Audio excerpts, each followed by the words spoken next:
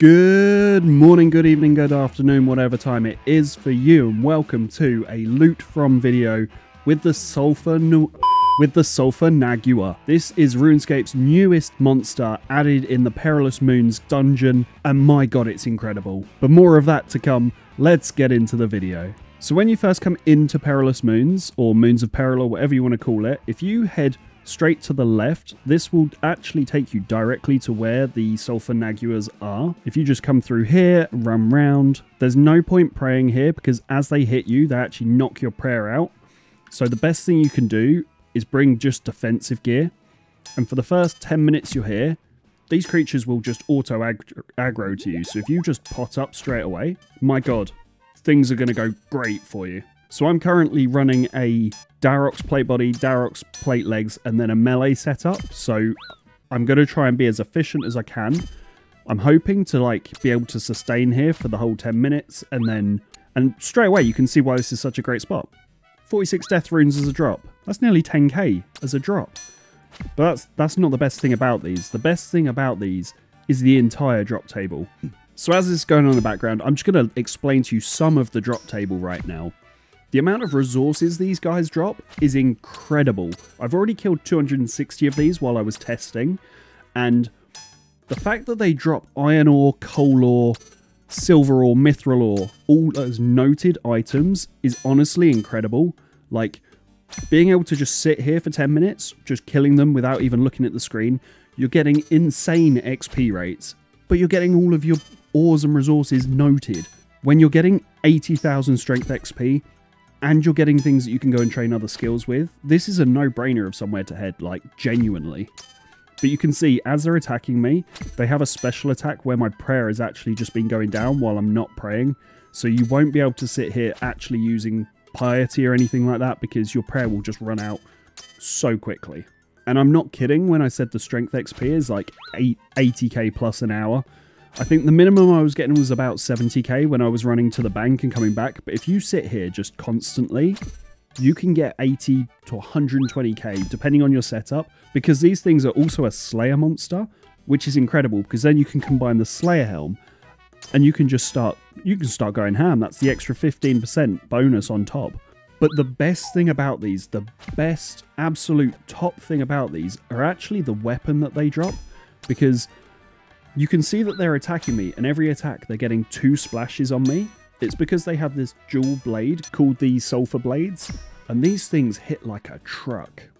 They're currently valued, if I check on the live price tracker, these things are valued at about 650k while I'm recording this, which is a mental number to think about. It has been coming down the past few days. It's dropped from about a mil down to about 600k. You could be making some serious money here. If people stop killing these and just start doing Perilous Moons, you could be in with getting some insane money, genuinely. Like, I think I figured it out as like, it could be anywhere up to like 500k an hour if you're getting the weapons on drop rate. And you're obviously picking up all the resources, which I'm not, because I'm only taking things that I need. But I do have my loot tracker going, and I will tell you once we've got to 1,000 kills, exactly what the loot would be. And just like that, I've actually just managed to get 85 strength and 100 combat. Very nice. I can now use Duradel next time I go to the Slayer Tower. Slayer Tower, Slayer Master. And with this kill, that is the inventory empty. We are ready to go and bank. So let me show you what my process is. I'm just going to head out now because I'm going to die otherwise. So I have this 30 sulfurous essence, and if you actually leave and go back into Camtorum, it does get deleted out of your inventory. So I do recommend before going out and before banking, you actually head through to the loot room and you'll be able to trade this in for your runecrafting XP. Spoiler alert, I actually changed my method about 750 kills on how I re-geared for this, so I stopped going back to the bank, and I actually realized if I come through here, over here, I can run through to the rewards room from here. You can hand in your phosphorus essence, I think it's called. You can hand it in to this woman and then just run straight through, and it takes you directly to where you can make the bream and the potions that you need. But once you get in here, you can just run over here, grab your fishing supplies, grab your herb lore supplies, and you can actually crack on from there. You don't need to go back to the bank at all. Back to you, recording Dan. If you do intend on fishing the bream here, which is what I'm going to do, all you have to do is over here, right click and take your fishing supplies. and head back to the bridge and you can start catching your bream. And what some people don't actually realize on this is if you start in the fishing point, if you move your net into the places where the bream is, you can actually catch the bream at a faster rate. Oh, just don't click to exit the fishing spot. So do it on these 3 tiles ahead of the fishing spot. And you can actually catch the bream faster. And this way, you can actually improve your rates of catching the bream. And then rather than sitting here AFK for like 3 minutes, you can AFK for like 1 minute. So there we go. I'm all full of bream now. So if I go and cook over here, because I'm 84 hit points, these actually heal me for, I think it's like 27 HP per bream, as opposed to the 22 from Karam. So doing this, you're just going to last for longer. So now I'm going to head back over here. I'll check the XP rate. So what's my strength on now? So I am down to 71k an hour at the minute. But if I head back in here now and carry on smacking things, it's going to go up again. I forgot to cook a cup of tea on my way back. The one disadvantage of killing these though and not banking is that you don't get your pots. So obviously you're not going to be hitting as hard if you do it this way. But I'm feeling relaxed right now.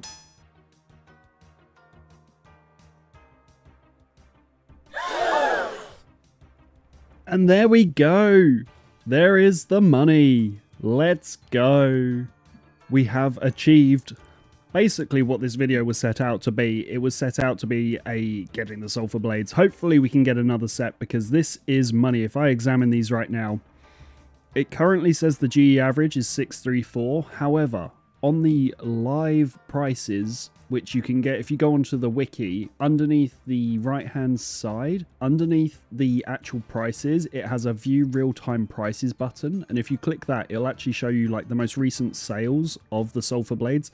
And for me, that is actually showing about 640k at the minute. So this is kind of accurate, but the price is fluctuating so much that these could be 900k tomorrow if people aren't farming them. But if I put these on right now, let's have a little experiment and see how well we're doing. I'm getting double hits, and you can see that I'm hitting like 26, that's a 30, that's a 24. I'm consistently hitting. And what's more is, not only am I consistently hitting, I'm hitting faster than the Zombie Axe, but doing Zombie Axe levels of damage. However, I just can't use the Rune Defender. But that is the end of another trip, so let's head back and bank. We're currently at, so I got those around KC 430, but the drop rate is actually 1 in 500. So we did get them under 8, which is good. And hopefully we can get another set before the end of the video. And there you can see it says the resources from Napotzel fizzle to dust as they're severed from its magic. So that was actually the sulfuric acid essence or whatever it's called, the sulfurous essence. That was it leaving my inventory because I left the area. So now I'm all rebanked up, let's head on back in and carry on and get up to our 1000. I'll give you an update at about 500 showing you the price check because that's the drop rate of the blades, so that's what you can expect when you get them on rate. What I'm actually going to do to test how good these are is, so my strength XP was about 70,000 thereabouts per hour while I was using the Zombie Axe. If I reset the per hour on that now, I'm actually going to test how high this goes because something tells me that these blades may be like a little bit more efficient against these Sulfur Naguas, but I'm not entirely sure. And there we go. That was a double max hit of 1717, which is a 34, which is insane. Considering it's doing it in 2 attacks, I think that's really good. And the XP rate that we're getting at the minute is currently over 90k. I was up at 100k at the start, but as my pots are wearing off, I'm starting to get a little bit lower. But that's still insane. Like, if I re-pot up now, I'll see if that goes back up to 100k. And we are currently at the 500k C mark, halfway through the 1000 that we're going for in this video. So let me just quickly show what the loot is looking like currently. And there it is. We are currently up to 500 Sulfur Naguas dead. We've made 1.2 million GP. This has probably taken me, I want to say, like 4 hours because I was using the Zombie Axe as well. But I am noticing a much faster kill rate with the actual Sulfur Blades, which does make up half our money. So if I toggle this off right now, if you go dry for the 500, because this 500 is estimated to be about the drop rate for them at the minute, if you go dry for them, you're still going to be making over like 1k per kill. And if I'm getting like 3 or 4 kills per minute, you're making 3 or 4k a minute. So it's going pretty well, and that does work out to be just under 1.2k per kill, 120k per 100 kills. If you ask me, a really good moneymaker, considering that I'm actually here for the strength XP, because if I turn this on, I've been out of the room for a little bit now so that I could set up this scene, and I'm still at like 80k XP right now. This was fluctuating around the 90k mark earlier, and obviously now we're coming down to about 80k, but I would say this is like one of the, if not the best strength XP methods while making a huge profit. If you go lucky on these Sulfur Blades, you could be pulling in a lot of money very quickly. But let's go bank, and I will carry on with the 1,000 kills, and I'll give you an update while we're going. I also just ran out with the sulfurous essence in my inventory again and lost all that XP. Damn it, that's one thing to keep an eye out. I do notice I keep doing that. And we're currently at 725 KC. I've just come back from being, I want to say AFK, I was asleep. So I'm back for the last 275 KC, and I was laying in bed last night and I realised I can do this much more efficiently. Why am I not using the, what are they called? The moonlight potions that you can also make. When I go and get the fish, I just make my potions there, so I actually don't need to bank at all. I know I have just banked, but it's because I went to bed. So I just went to the bank and put everything in the bank. And I woke up and I was like, wait, I can just use these potions and these fish. So when I explained earlier about the banking and everything, that is one way you can do it. This is another way. You just make your potions and your fish.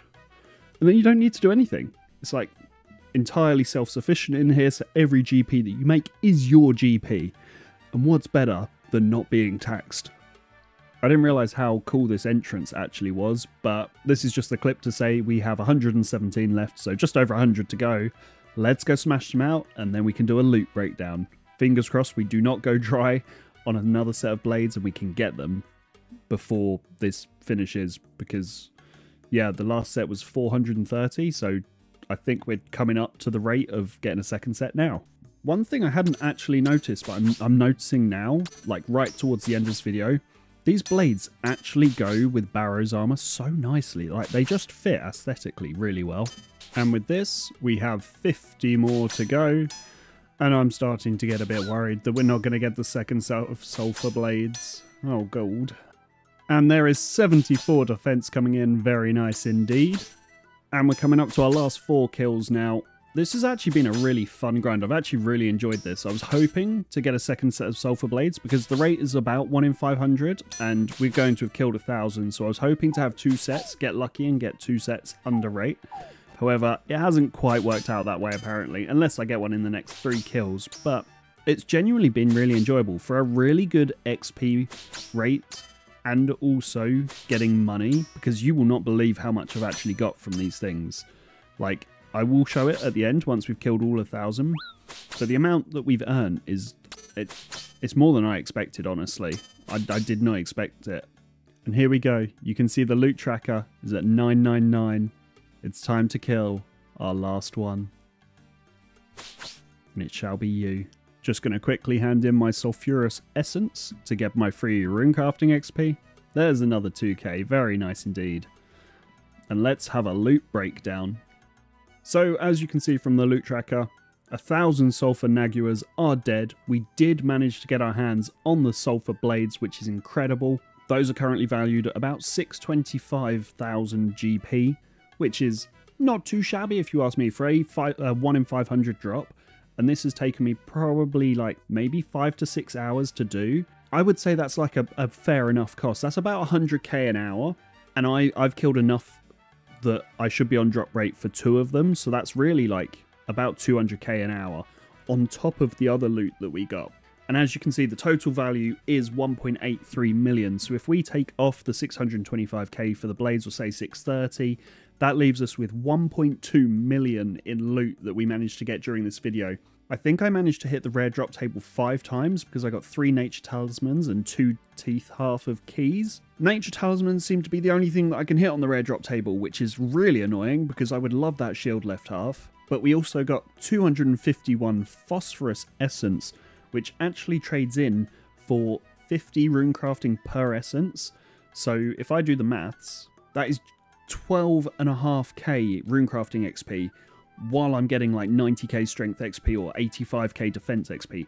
Absolutely insane XP rates from killing these things. If you can get your hands on the Sulfur Blades, I would highly recommend this.